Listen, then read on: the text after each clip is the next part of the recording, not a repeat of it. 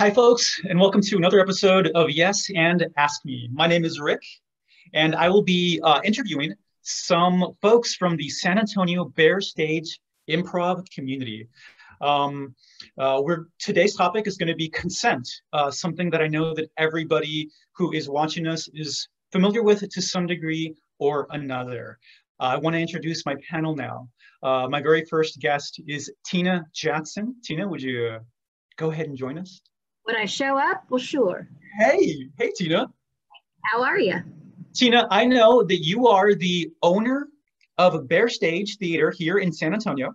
I also know that you are the creative director, and correct me if I'm wrong on this one, but you also wrote the curriculum for the level 1 through level 6 classes?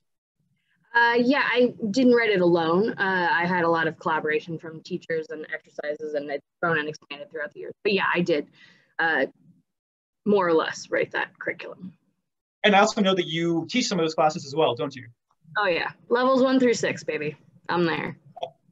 For all of our viewers, I took Tina for level 4 and level 6, actually. Yeah.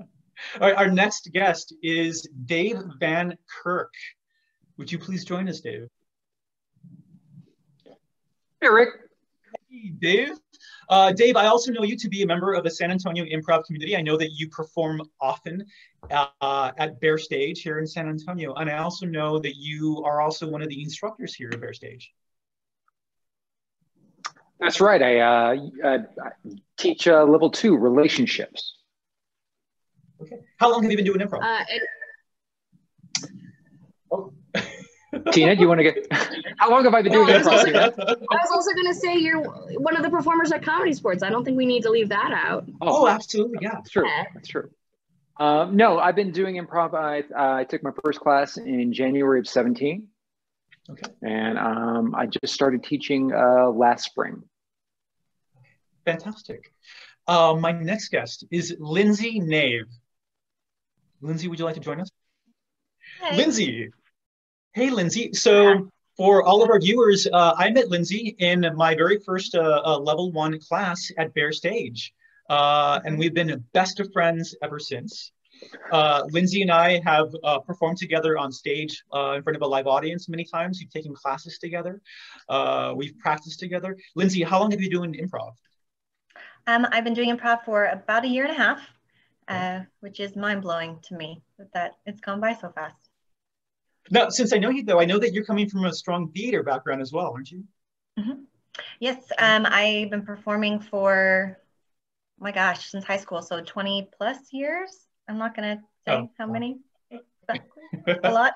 20 plus years. And yeah, so I started improv January 2018 with Bear Stage, going through all 6 levels there, and also perform at Comedy Sports. That's fantastic. A couple of things I want all of our viewers to know is that, Lindsey, you are at this moment part of the Bear Stage Human Resources Committee. Is that correct? Yes, I joined the Bear Stage HR team in the fall, somewhere in the fall, somewhere around in there, and I'm part of the team there that works to make sure that Bear Stage feels safe and comfortable for everyone. I think that's fantastic. And one thing I also want to point out is that Dave, you were on the HR team at Bear Stage for a while, weren't you? Yeah, I was there for the first version of it. I was on the team for about six months or so. Mm-hmm. Until you became a teacher, and we keep our teachers off the HR. Yeah. Excellent, excellent. Something else that I think all of our viewers right now understand is that the topic of consent is something that we can apply to pretty much every part of our lives. This discussion, though, is going to be about consent specifically in the world of improv. And that would involve consent when we're performing live on stage with other members. It also involves consent when we're practicing off stage. It also involves consent when we're taking classes with our classmates. It also involves consent even during, let's say workshops, where you might be doing scenes with someone that you've never actually met before. So again, it's focused in the improv community. Now, Tina, with your extensive background in improv and owning an improv theater, if you don't mind me starting with you, I'd like to ask you what Describe consent to us, please, and then tell us why it's so important. Well, you did, I think, a pretty good job of illustrating like where within improv consent falls, which is pretty much everywhere. And I say pretty much, but it's everywhere, right? We don't want to cross boundaries with our scene mates, our teammates, our friends, people in the community. We don't want to make anybody uncomfortable because when we're uncomfortable, none of us are providing our best work. It hurts everybody's enjoyment of the piece or the show that you're putting on. And it hurts the relationship and the community in general, right? You get hurt feelings, and if you don't address them, you know, like, so really a lack of consent hurts so much that consent has to exist everywhere. So on stage, off stage, classes, workshops, even just community gatherings and stuff. I mean, in and out of an improv theater, using and exercising consent is so important to make the people in your life safe and comfortable. Because physical contact, especially right now, but like in general, physical contact, emotional stuff, you know, topics that may be really sensitive to people, taking some of that stuff on stage with you can be really harmful to not only the performance, but then to the people involved in that performance. And I think both are super important when we're talking about putting forward our best foot and creating in the most safe and amazing environment.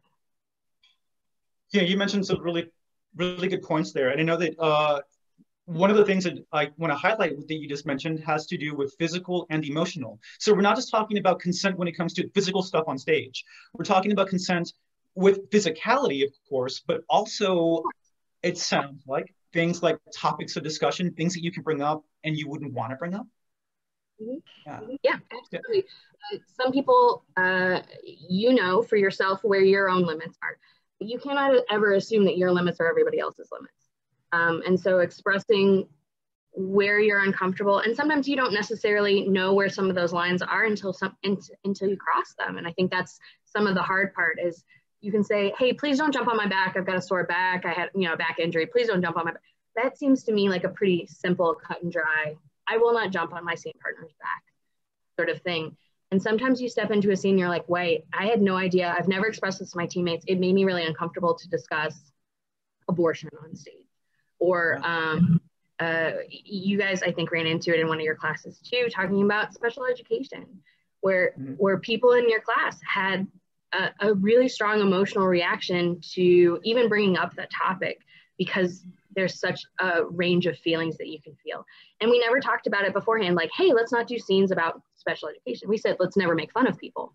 Yeah. And we weren't doing that. But to even bring up the topic became very sensitive to people in a classroom. And so we sit down and we address some of those things. It's you know, your feelings are yours. And we didn't know we were going to step in it, but we did. And how do we backtrack from that? And how do we ensure safety continues within this classroom? Right. And it's really about communication and being clear and being able and free to step out of an exercise and say, hi, I'm feeling uncomfortable and I don't want to be judged for it. I just want to tell you that this is happening.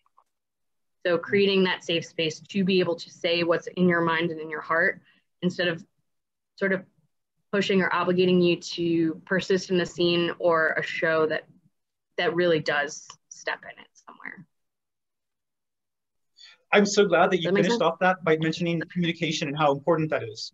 Lindsey, so one thing I'd like to hear from you is how does one, whether we're a student, whether we're a team player, how do we communicate to our teammates, people who we're performing with on stage or practicing with?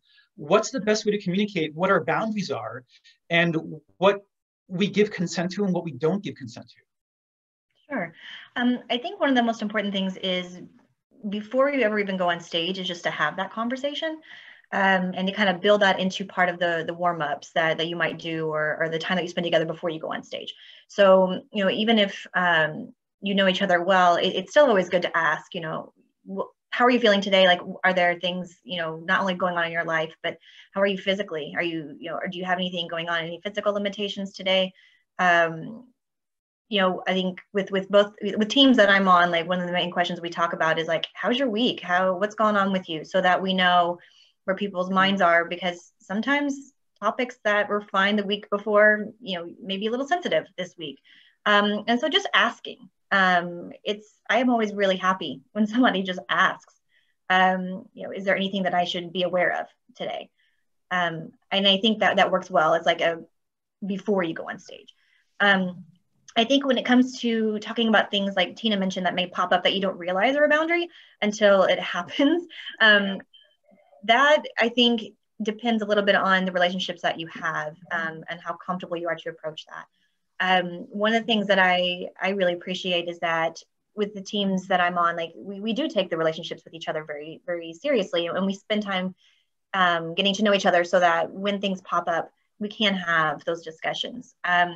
I know I've had things happen in shows that made me slightly uncomfortable, and that was just a note after the show was, hey, I feel a little bit uncomfortable with this. Can we maybe try not to do that next time? And it was a situation where my teammates didn't even realize that that had happened, and but we're very respectful of when I approach that, and we're very careful to make sure that didn't happen again.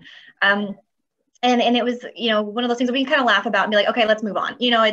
I think being able to have teammates that respect you as a person and respect you as a performer allows for those conversations and those vulnerable moments.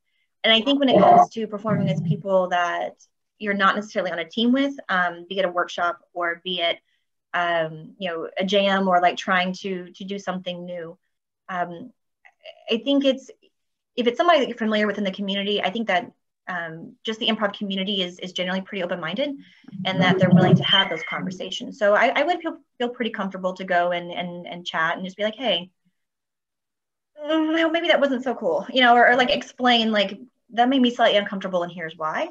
And I think it's important to give people that opportunity to grow, and to give them a chance to know, so that maybe they wouldn't do that again.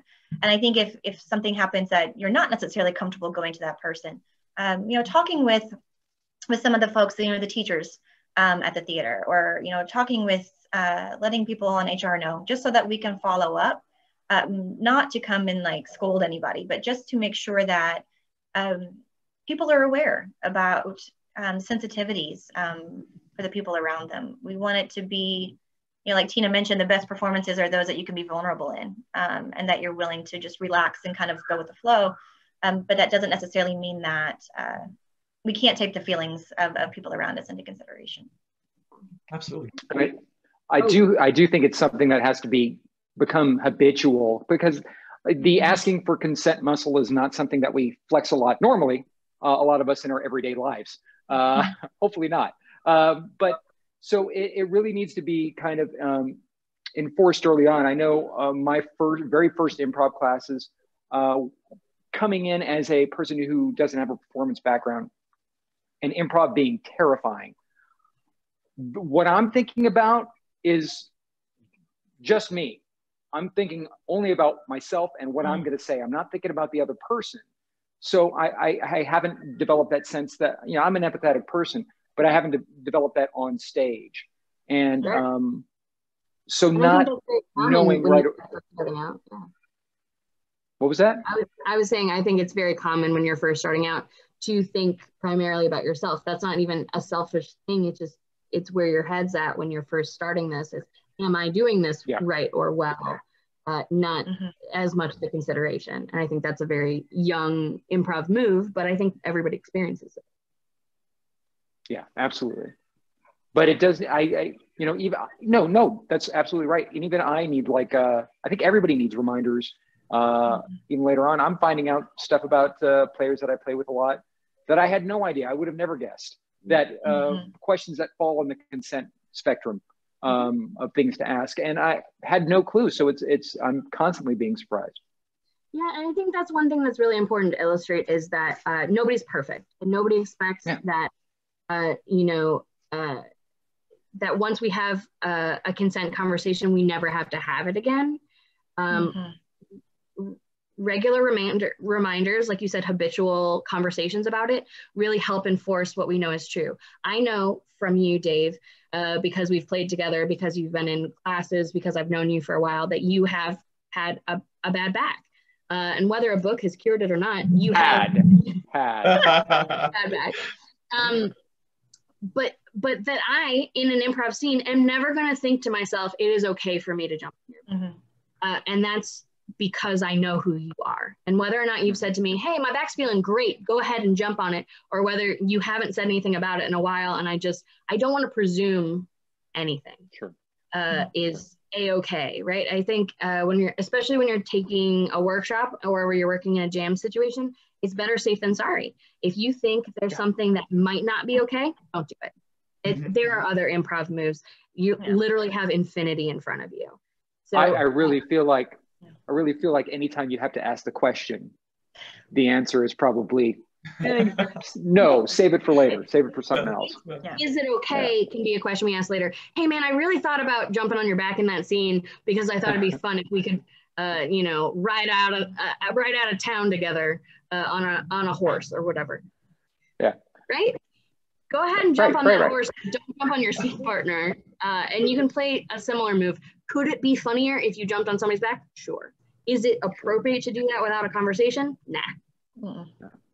Simple as that. So one thing that I'm hearing from all of you guys is the importance of communication. Every single one of you has touched on that idea that you have to be able to communicate to the people that you're performing with what your boundaries are, what's okay and what's not okay.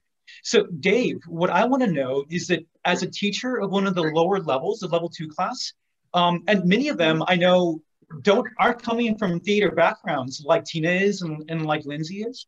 How do you create that safe space where they all feel not just that they're welcome to give their boundaries, but that they really should, that's an opportunity that they need to take advantage of to give that communication to their classmates or their scene partners? Talking about it. I mean, just talking about it, not only at the top of each class, but talking about it after each exercise and saying, and looking for things that maybe didn't feel right.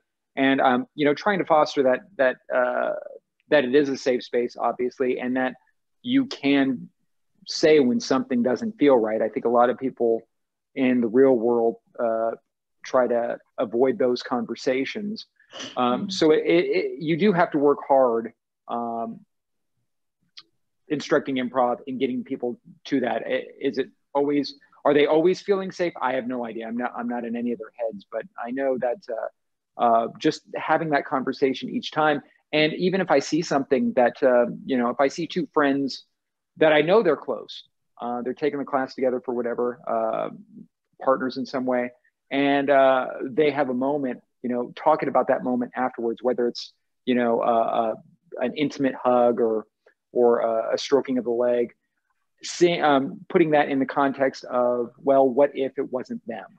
What if it were two other people here, two people who are not as close? So. And how does it reach to an audience too? Because even if it's totally fine between these two friends, which is a thing that came up in a rehearsal like 3 years ago when we first opened, was in a rehearsal, two friends said, well, I would make that joke with him normally. I know he's fine with it. And it was a verbal joke that came off to me very racist. And it wasn't that these two were racist. These were both actually men of color, but they were having this joke between each other. And I was like, man, but that would not play in front of an audience. And that's not just my sensitivity. If my sensitivity goes up, a lot of other people's are too. Even if you guys are fine with it, is it fine overall? Yeah. That's consent with the audience too. And you don't get to really ask for it, you earn it, right? You don't ask the audience before a show, is it okay if we bring up these things? Usually, if something is brought up on stage, we have to take care of it really carefully. If it's a subject matter, if it's intimate in any way, you make the audience feel safe by how you react to it. So if everybody goes, we know that moment doesn't feel safe. And we have to address it, not just sometimes after the show, but sometimes in the show, addressing some of those moments. And that's something that is, it's damage control a little bit, but it's communication too. It's communicating with your scene partners how to handle that if a moment needs to pause on stage, if we need to stop a moment that is happening live on stage, I don't care if there's an audience. We can't push our scene partners to a place or our audience to a place where they're going to walk out and leave unhappy, because improv is supposed to be fun, you guys. That's what we need. We need to make sure that the audience and that the performers are all in the right state of mind to be able to have fun. Absolutely. Yeah. So, Lindsey, one thing that I want to know from you, both you and Tina are coming from theater and performance backgrounds, many years of doing that. Lindsey, would you say that your idea of consent has changed over time? Now that you've arrived at Bexar Stage, is it different than what maybe you experienced when you were in high school doing theater or college doing theater? Oh, absolutely. I think that whenever you're doing something theater-based and there's a script, things may be written into the script. I think I had my first stage kiss when I was 15 years old. Like, I wasn't even driving yet. And, you know, in like having those conversations and like making sure that, you know, the partner felt safe and that the director was there. Like, I mean, you're 15, things are awkward anyway. And I had just gotten braces. Like, it was just a mess. But it was built into the script. And so, like, when I accepted the role, I knew it was there. I knew the person that I would have this moment with. We were actually very good friends. And so, like, I was okay with that moment, even at that age. And then, you stepped into it knowingly. Right. Like, I stepped into it and I knew it was coming. Every night it happened at the same time, after the same line. And it was always something that was steady. It was part of the story.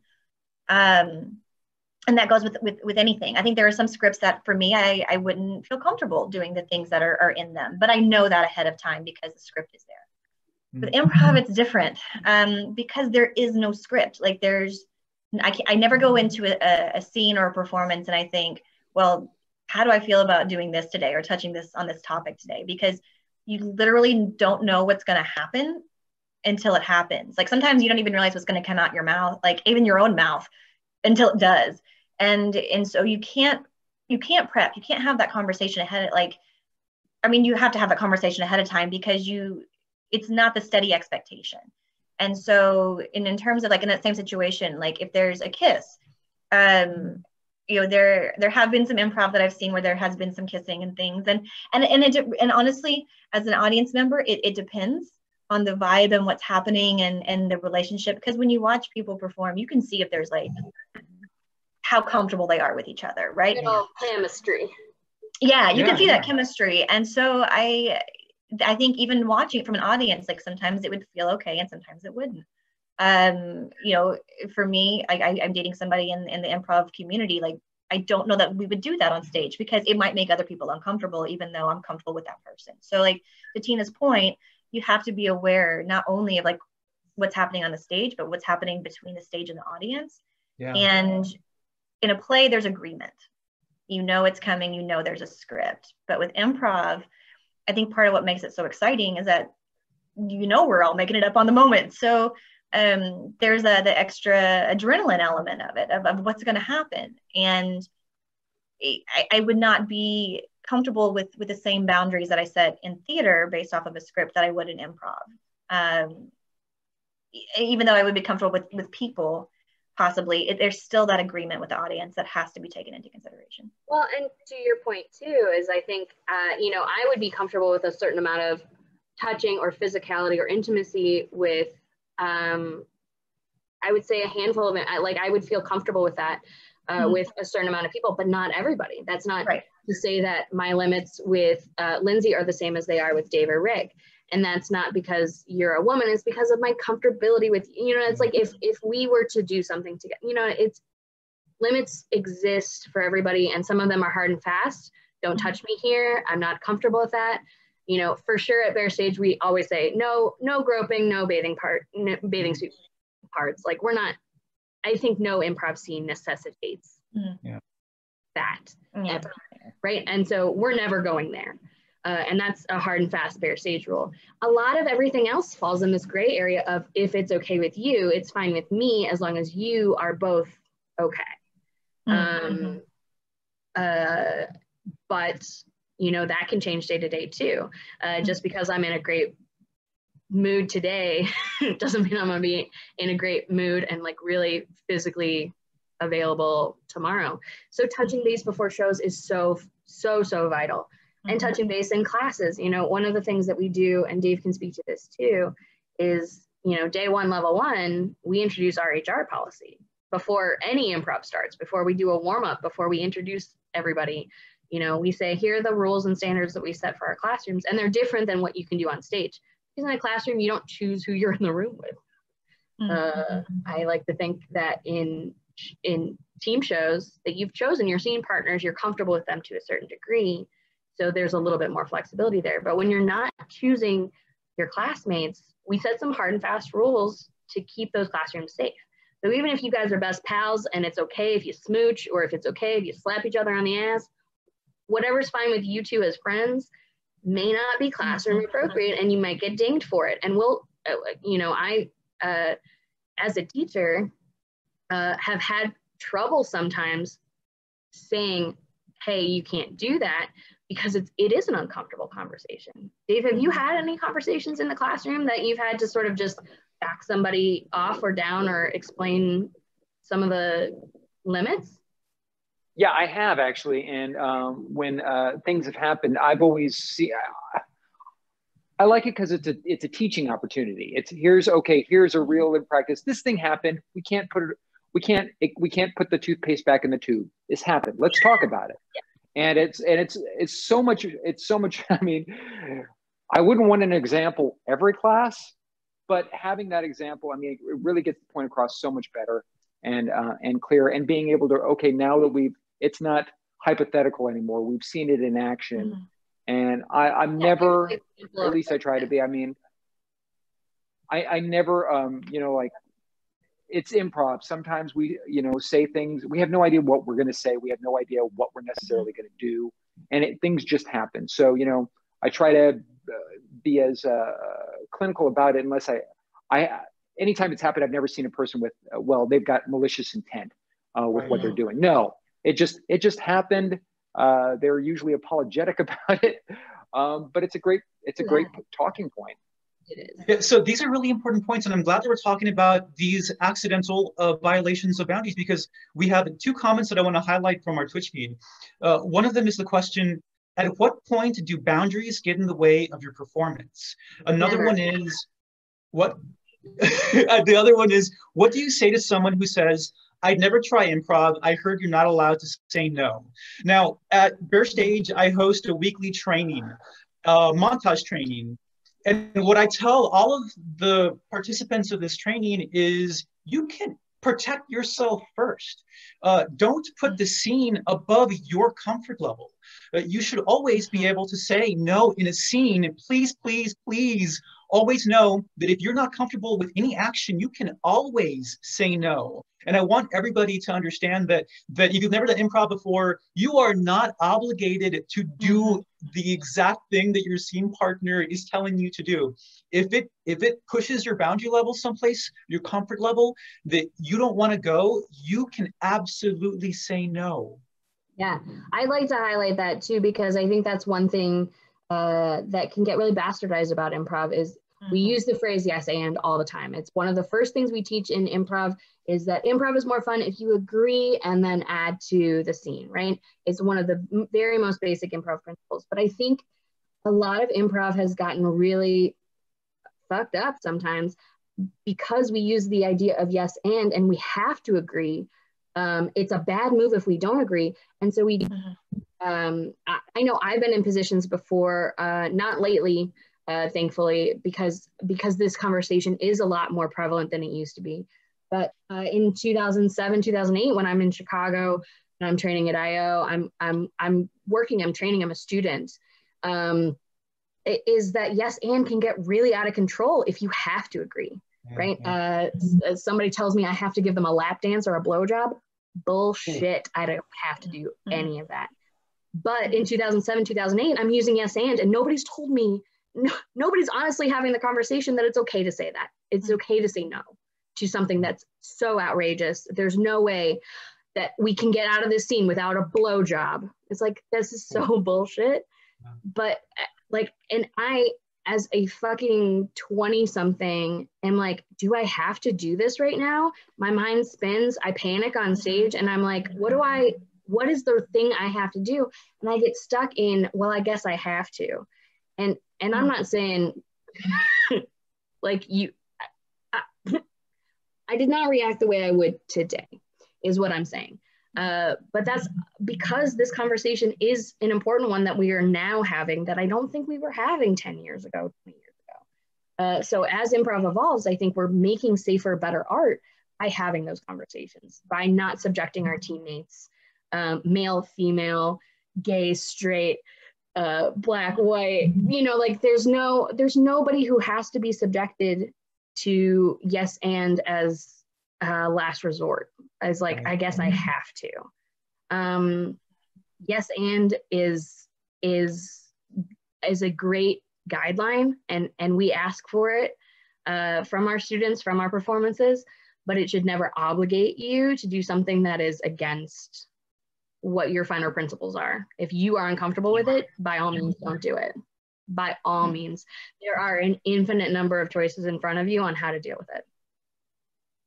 Absolutely. And then afterwards, if you need to have a discussion with somebody, you should absolutely have that discussion with them.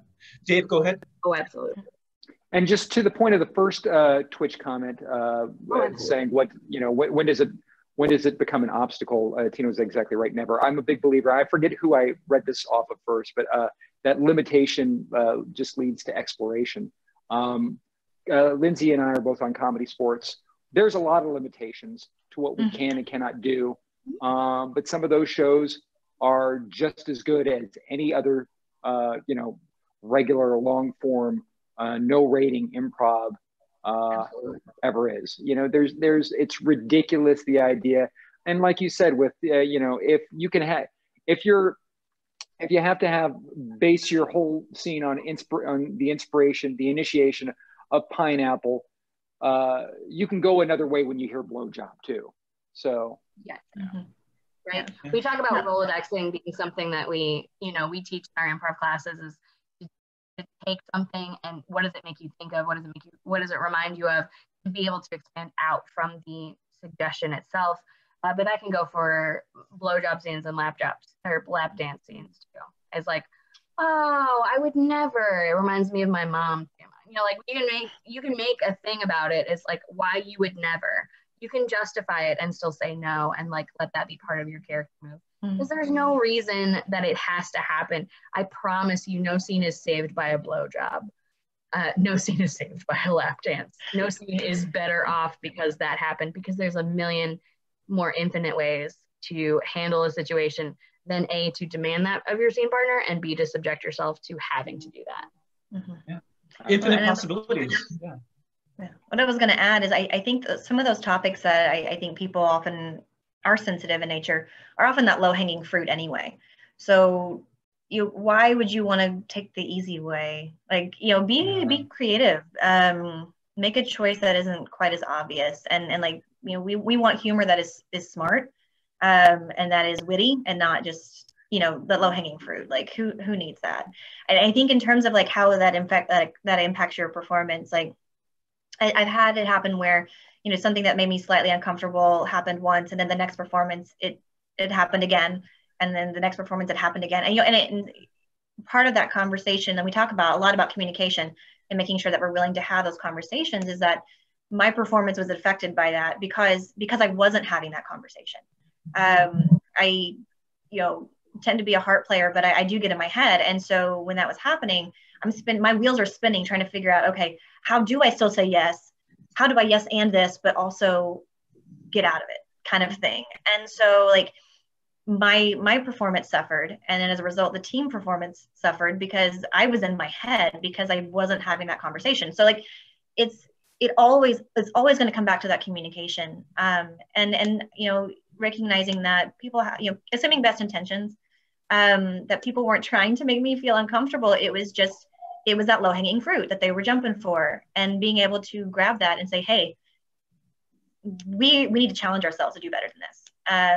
And that opens up, like Dave said, to Dave's point, it's a learning opportunity. So like it opens up not just my experience, but for the team and for the performers I'm with, it opens us up to being challenged to making sure that we are performing at a high level, not just that low-hanging fruit. And when you say a high level, I put with that an intelligent level, right? One of the phrases we use a lot in improv too is play to the top of your intelligence. Even if you're playing a 3-year-old, it doesn't mean you can't know everything about any particular topic. I think that's part of the comedy, is playing to the top of your intelligence.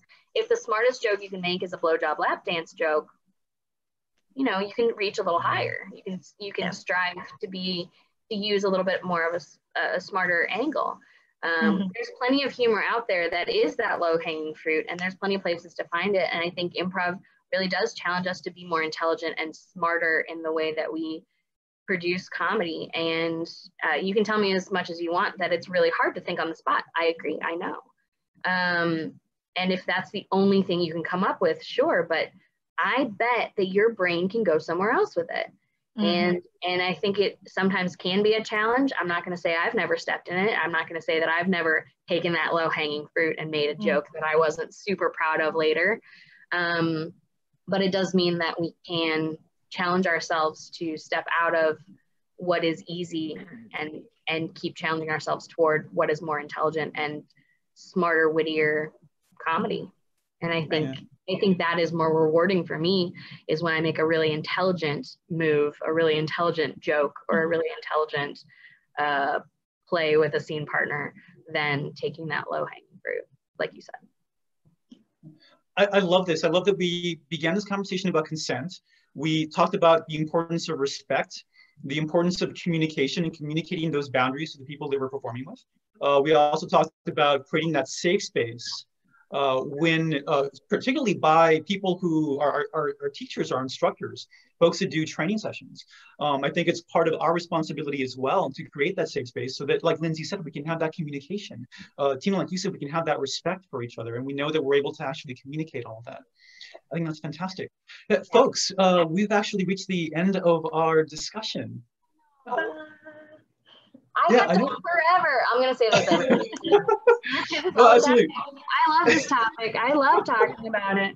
It's important. I think every theater and every team should be having these discussions because no one thing that works for one team is necessarily going to be the exact same thing that works for another. You gotta talk about it with your people. Yeah, absolutely. And I love the idea that what works for some other team is something that we can learn about, and we can find out what's working for them and maybe apply to our own theater, or maybe our own teams, our own practice sessions.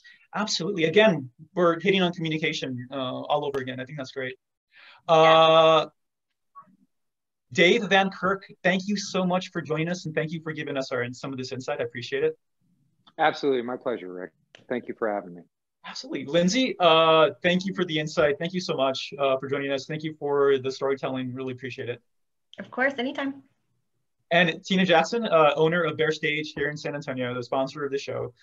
Thank you for putting this on, and thank you so much for joining us. Thanks for hosting it. This was your baby. This is your idea. I love it. Thank you so much. A few points that I want to mention as we close out.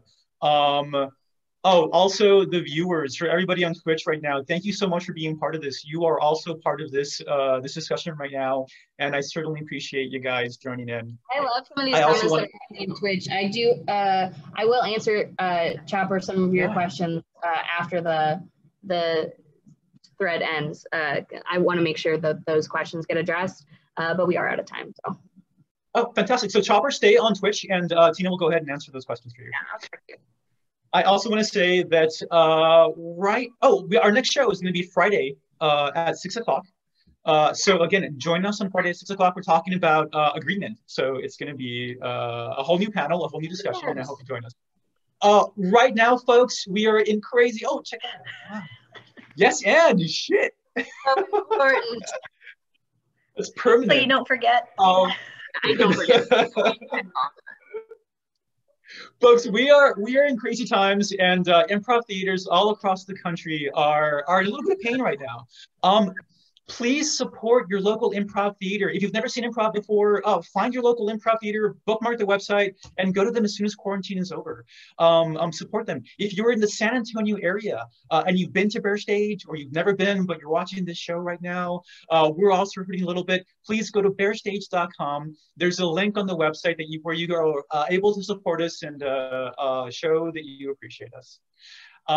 Folks, I think that is it. Thank you again for joining. Thank you again for being part of this panel. I love you guys. We appreciate it. Love you too. Love you too, Rick. Thank you. Bye, guys. See you soon. Bye.